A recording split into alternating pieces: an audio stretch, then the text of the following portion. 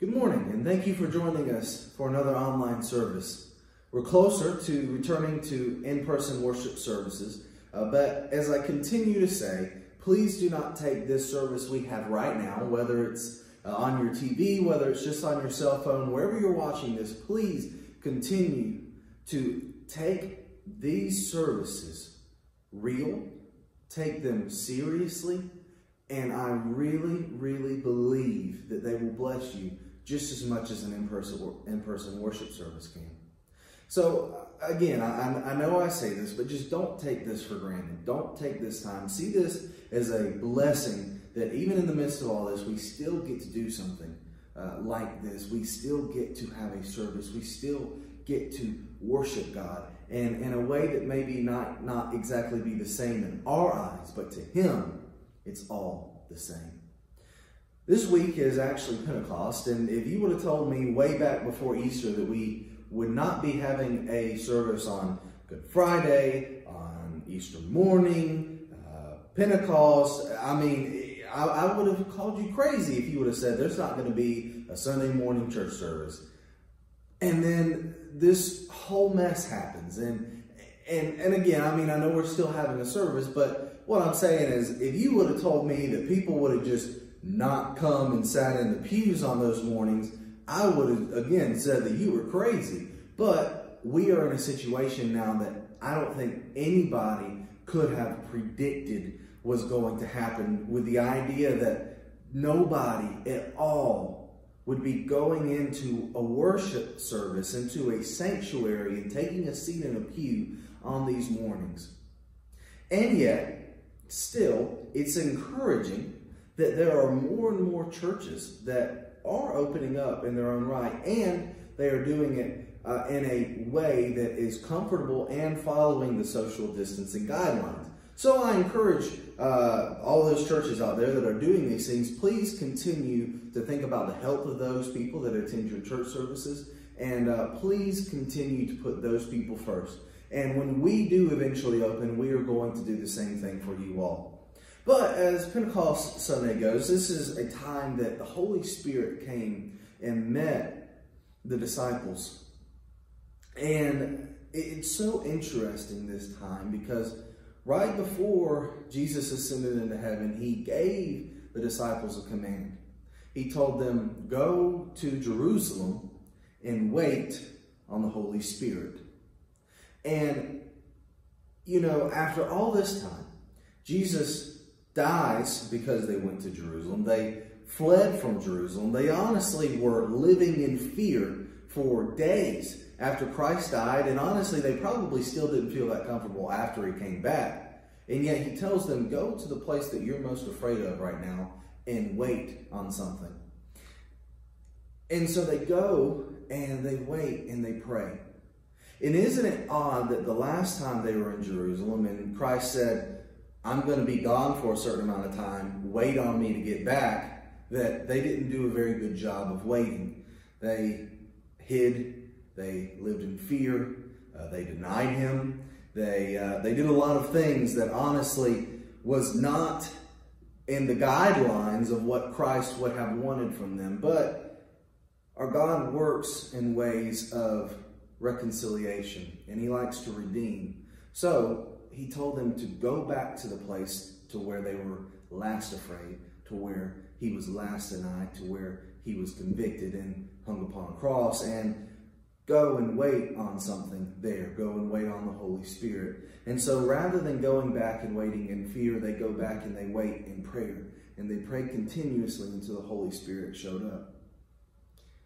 You know, we're living in a time where we're walking into places that honestly are scary. That we are living in a world that is scary. I mean, not only are we dealing with sicknesses and diseases, but we're also dealing with hatred and with racism and with evil and with depression and with anxiety and all the different amount of things that are going on right now in this moment in the last few days.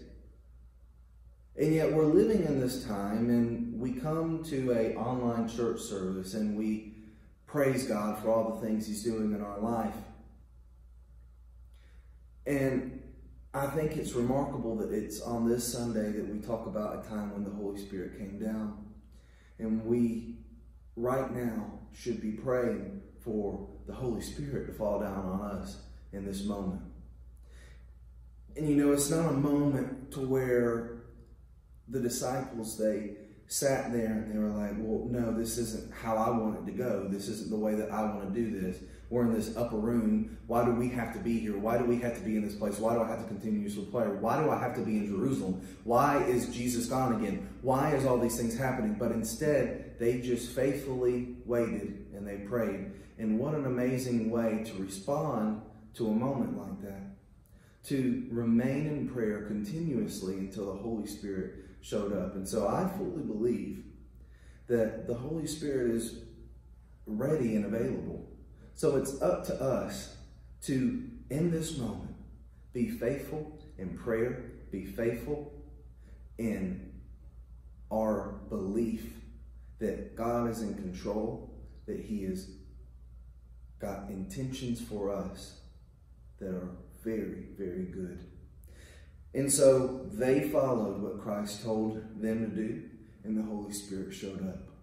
So it's time for us to follow and allow the Holy Spirit to become available to us and to be present to us. And through that, make it known that when they were blessed, when it came upon them, they went out and said what the world needed to hear. And I tell you, there's a lot of people in this world that need to hear the right thing right now. And it's amazing that when they went outside, everybody heard the right thing that they needed to hear in their own tongue.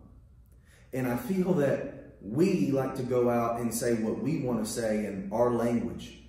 You know, we want to say it the way that we want it heard, but I think in this time it's very important that we go out and say the things, let the Holy Spirit lead us in saying the right things that people need to hear, not the way that we want to say it, but the way that the Holy Spirit wants it to be heard. And so I really, really want to encourage you during this time to be faithful, be steadfast in prayer, and to continue to have faith that we will get through this. We will come out on the other side. But that this is the waiting. This is the period that Christ is saying, go to Jerusalem and wait on the Holy Spirit to show up. Are you going to be faithful during this time? Are you going to pray continuously during this time? Are you going to be hopeful and faithful and sure that the Holy Spirit is going to show up? And they did exactly that, and the Holy Spirit showed up. So let's do exactly that, and let's let the Holy Spirit show up. And we're going to be back eventually. We're going to be as normal as things can be again. But as I said, right now, this is the testing. This is the waiting. And God is putting us through something. Maybe not intentionally. Maybe not to punish us. But any circumstance, any situation is a test on us that we get to grow sharper through our perseverance. And now is the time to persevere and get out on the other side. So God bless you. I hope to see you all again really soon. As I said, we are inching closer to coming back to in-person worship services. But as the United Methodist Church, we are following what the bishop is asking us to do. And so we will remain faithful in that. That as I told a couple of my church members that were disappointed, that God is in control of this. And that if there's a reason that this gets continued to be pushed back, that God has good intentions for it. So we will come back at the right time, and it will be a blessed time, and it will be a right time. And I can assure you the waiting that we had in this moment, the way that we responded to that situation will really decide the way that the Holy Spirit becomes present in our life and the way that we show the Holy Spirit to the people out there that need to hear it. God bless you. Have an amazing morning.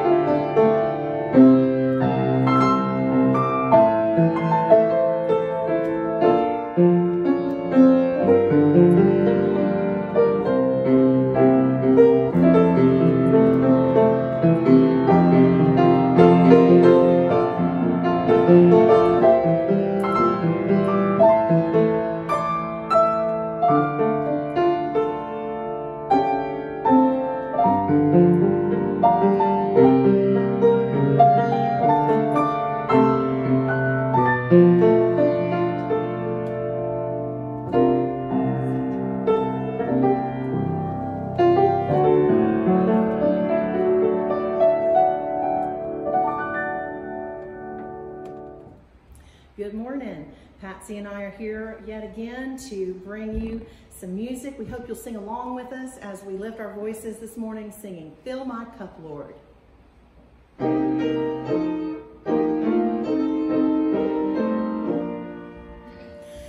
Fill my cup, Lord, I lift it up, Lord, come and quench this thirsting in my soul.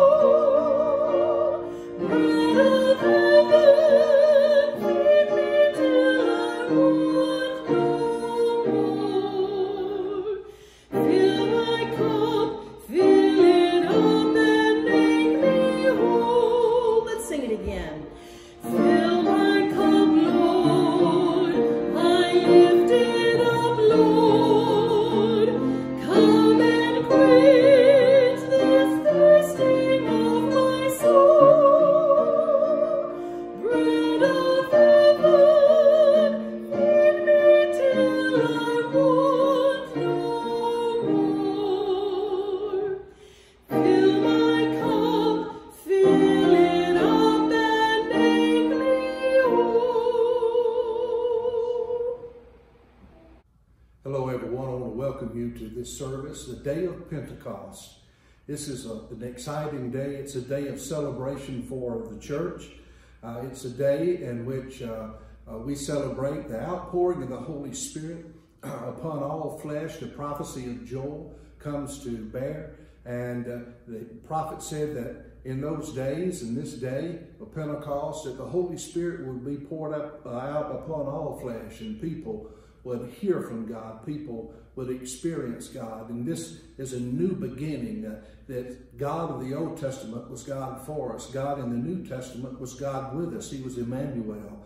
And now God in the book of Acts, in the beginning of the start of the new church, is that God through the Holy Spirit now comes to live within us. And that is so exciting. The story begins in chapter 2 of the book of Acts. We call it the Acts of the Apostles, but it can also be called the Acts of the Holy Spirit, because it is the Holy Spirit at work in the life of these believers, empowering them and equipping them to do the work that God has called them to do. So we begin by reading in chapter 2 of the book of Acts. When on the day of Pentecost came, they were all together in one place, and suddenly, like the blowing of a violent wind, came from heaven and filled the whole house where they were sitting. There seemed to be tongues of fire that separated and came to rest upon them. They were all filled with the Holy Spirit, and they began to speak with other tongues as the Spirit enabled them. May the Lord add to the reading of the Word His blessing. This is the Word of God for the people of God. Thanks be to God. I love that passage of Scripture because where the disciples, after the death, burial, and resurrection of Jesus Christ, they don't seem to quite to know what to do. And Jesus had told them to go and wait in Jerusalem and to be in prayer, to wait upon the promise of the Holy Spirit. And I think when I think about this passage, I think about the church today in our world because of this virus. We're practicing social distancing. We're not able to come and to have worship in our sanctuaries. So we're in a period of waiting like those early disciples. And I just hope, it's my prayer, that the church is in prayer, the church is in earnest, that the church is seeking God, because whenever we do have the opportunity to come back together, I believe that the church will be in a position to really share the gospel and the message of Jesus Christ. I believe more people will even return to the church. I don't know what God's going to do, but I'm going to trust that God will do what is good. Amen? Amen. Let's go to the Lord in prayer. Father, we pray that you would just bless the church today. As we celebrate the birth of the church into our world, the outpouring of the Holy Spirit, and the real work of God moving in the hearts and lives of people to share the gospel of Jesus Christ. What a blessing. How exciting. Lord, we ask your blessing upon the hearing and the reading of the word in the name of the Father, and of the Son, and of the Holy Spirit. Amen. A young pastor served in his community as a chaplain to a local fire department, and one night his first call came, and he jumped into his car and sped off into the night. Well, a police cruiser with lights flashing pulled the young man over, and the police officer walked up to him very slowly. On the driver's side of the window, he leaned in and he said, "Well, sir, where is the fire? Where is the fire?" Without hesitation, the young pastor replied, 216 Sherman Ridge Road. It caught the police officer off guard. He stammered a little, okay then, follow me. Where's the fire? Is a common euphemism used in 3 different ways. In the case of the police officer, it meant, what's the big hurry? Where's the fire? What's the big hurry? Others use the phrase to ask, what's all the excitement about? And another approach using this saying is unique. And we say, where's the passion or the energy? Now, any of these 3 questions is appropriate for us to ask on this Sunday, the day that we celebrate Pentecost. Excuse me. Where's the fire? So the story of Pentecost in the 2nd chapter of the book of Acts has been known as the birth of the church. And the story challenges us with the question that we can look at it 3 different ways. Where is the fire? So for the first use of the question, where the police officer is challenging the motorist to explain why he was going so fast, today is a good day to address that question like the police officer. We too may assume that there really isn't a fire when there actually is one. Where's the fire? What's the big hurry? Well, you recall the reason that God sent the Holy Spirit upon the disciples after Jesus ascended into heaven was because God's mission on earth still needed to be fulfilled. There was still work that needed to be done. Jesus, when he called his disciples, he had equipped them and trained them to be fishers of men. So when Jesus died, when he rose again, he ascended back into heaven, and he gave to them the Holy Spirit, it meant that Jesus' work physically that he was doing on earth was done. He was going to be back with the Father. But through the Holy Spirit, Christ would come to live within us and empower us to do the works that he had done. Remember, Jesus says that greater works you will do when I go to be with the Father, because the Holy Spirit is going to be upon you. So even though Jesus won the victory of sin and death on the cross and the empty tomb, God's overall plan did not change. God still wants to work in and through ordinary people like you and me to do extraordinary things and to make a difference in our world. When Jesus left the disciples, he didn't tell them that it was nice knowing them, just take it easy because there was nothing left for them to do.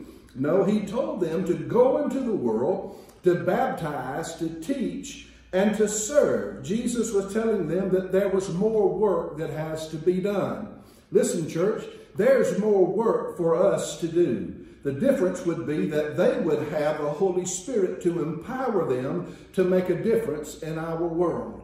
And I want to tell you that the same Holy Spirit that empowered those disciples in that day to preach the gospel, to go out into their world and turn it upside down for Jesus Christ, is the same Holy Spirit that lives and flows within us. We need Pentecost. And we need Pentecost because it helps us to answer the question, where is our fire? Where's the fire, or what's the excitement all about? Well, at Pentecost, the excitement was because the gospel is spreading. The church is being birthed by the Holy Spirit to carry the good news of Jesus Christ into all the world. People's daily lives and their needs were being met, and the Lord was adding to the church daily those who were being saved. Can you imagine being a part of a church who's excited about the good news, who spends the whole week going out into the world, sharing the good news, the gospel of Jesus Christ, meeting the needs of those who are in need, the poor and the hungry, and those that are down and outcast and who are hurting, delivering those who are in bondage. And then it says the Lord would then add to the church daily those who are being saved. What an exciting church. What an exciting time. Where is the fire? Where is the excitement? Of course, the excitement these disciples have comes from the Holy Spirit of God being poured out into our lives. I know it may not be as exciting for you to sit in your living room or wherever you may be viewing this video and hearing this message today. But God is calling us out into our world. He fills us with the Holy Spirit. He equips us and He sends us out, and that's exciting. You see, the Holy Spirit fills our mouth with the Word of God, the good news of Jesus Christ. The reason the disciples were speaking in tongues and causing such a commotion in downtown Jerusalem is all related to that good news, the life, the death, and the resurrection of Jesus Christ. We have a good news faith. Let me say that again. We have a good news faith. We have a faith that turns heads and leads people to wonder why these people in this church are filled with so much joy and hope in a world that is filled with so much bad news. You know, it's easy to get on the bad news bandwagon. It's easy to see the bad side of all things.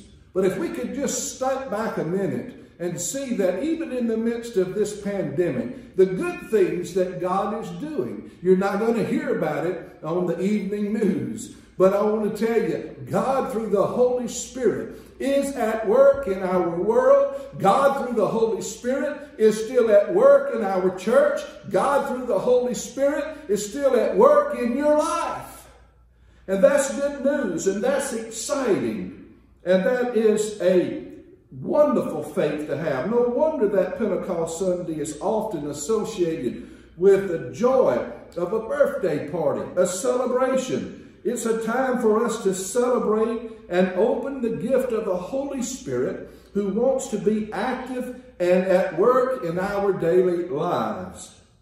After a worship service one morning, a church member said to me at the door, "What a great day to be at church, Pastor.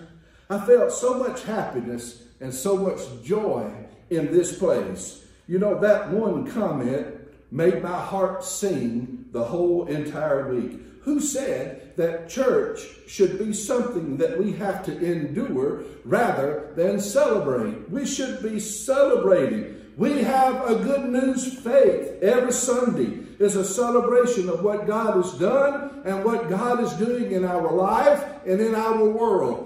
It doesn't matter that we're not able to be here right now. God has a plan. But God is at work in your life.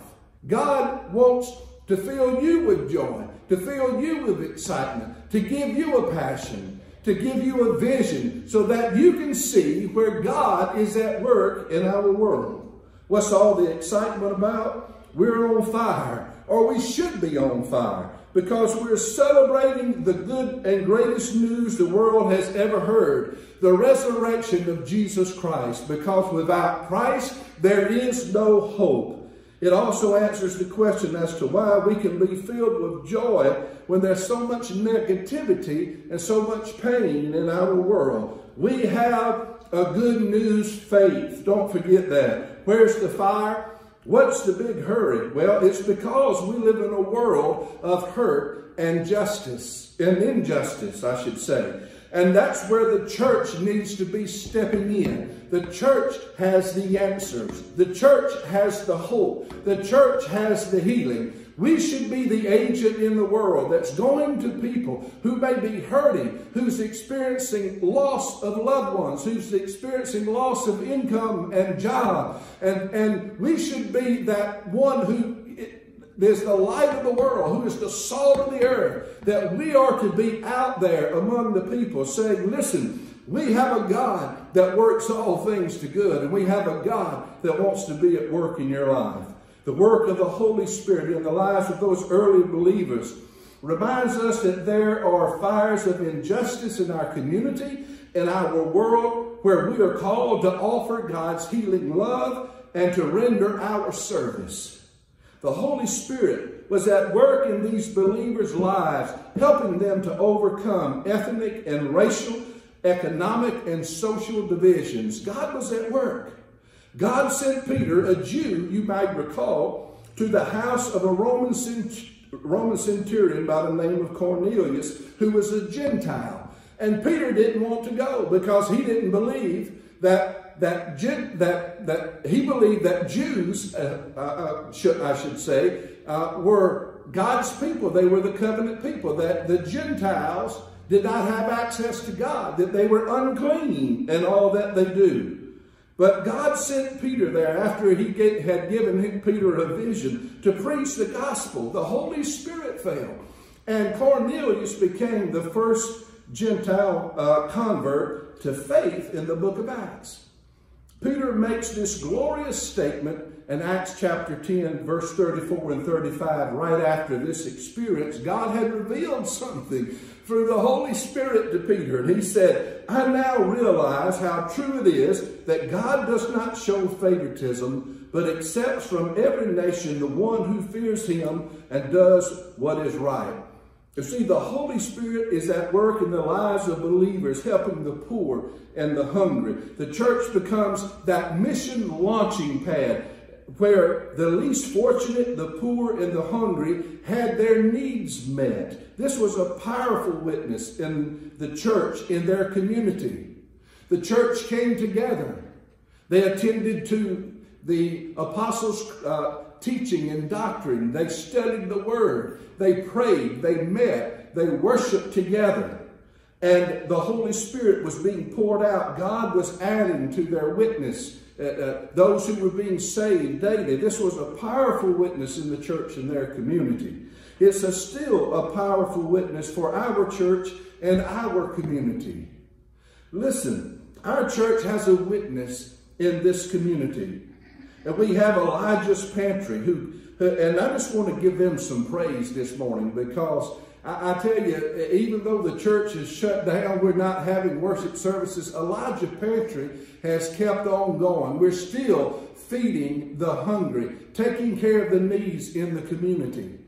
We don't give them enough praise about what they're doing. We have men's and women's groups in our church that raise money. They do fundraisers, and they give to organizations like the Waterfront Mission and Soup Kitchens and Teen Challenge. We also have groups of ladies that come and fix food, and they go to the Washburn Center, and they meet the needs of people out in the world. And it's a powerful witness for our community. People give to the altar fund. We're able to help meet spiritual and physical needs of people in our community. People who are a part of the unity movement in this community. It's been going on for a couple of years, who rally around the central truth of the gospel, that we're all one in Christ, that we can set aside racial and religious and denominational barriers that separate us. This is the work of the Holy Spirit, that we have one thing in common, and that is we celebrate and worship together a resurrected Christ who still has power to save today.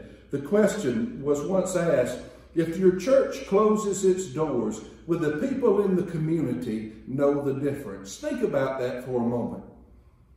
Think about that. If your church closed its doors, would the people in the community know the difference? Well, I would say yes. One evening, actually a lady and her children who were here at Elijah's Pantry came out and was coming across to the parking lot with their groceries in their hand. And they asked me, "Are you the pastor?" And I said, "Yes, I am." And they said, "Well, we've been coming to your church for help and for food for a long time, because my church doesn't do what your church is doing." And she said this, she said, "Please Tell your congregation what a blessing that they are to so many people in this community. Pastor, she said, and her voice trembled a little bit. And you could see that her eyes were watering as though tears and moisture was coming. And she said, I thank the Lord every day for this church. So the question, if your church closes its doors, will the people in the community know the difference? And I would say yes. Why? Because we are being empowered by the Holy Spirit. And even though we do not meet right now for worship in this place, we're still doing ministry in our community. And the people in our community know the difference. Where's the fire? Where's the passion? Where's the energy? Well, at Pentecost, it also gives what gives us that energy and passion that leads us to sort of act like naive teenagers who believe that they can change the world. And we should believe that way. No matter our age, no matter how long that we've been a part of the church, Pentecost Sunday reminds us to allow the Holy Spirit of God to burn within us so that we can believe that with God's help, we can change our world. We can change our lives. We can change our family. And we can make a difference in our community. Where's the fire? It's wherever we see injustice and brokenness. And as a church, we're offering the blood of Jesus Christ. We're offering the joy. We're offering the hope and the help and the peace of Christ. Where's the fire? It's in our hearts because we have a good news faith. And it's when we dare to believe that we can make a difference in our community, in our world. Where's the fire this morning? I hope it's in your heart. I hope the Holy Spirit has encouraged you today. I hope the Holy Spirit will empower you and equip you to be the church.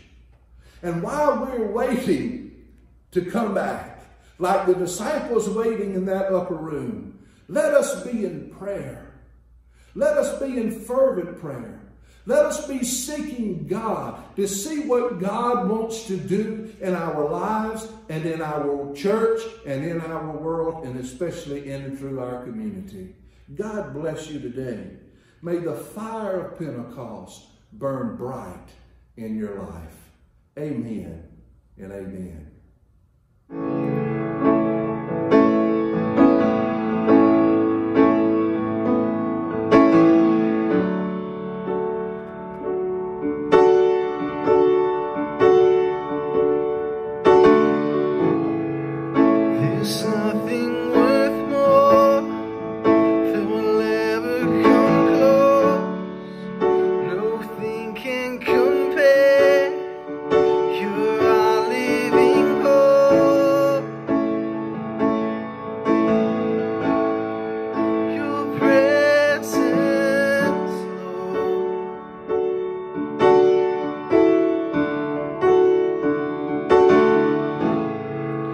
I've tasted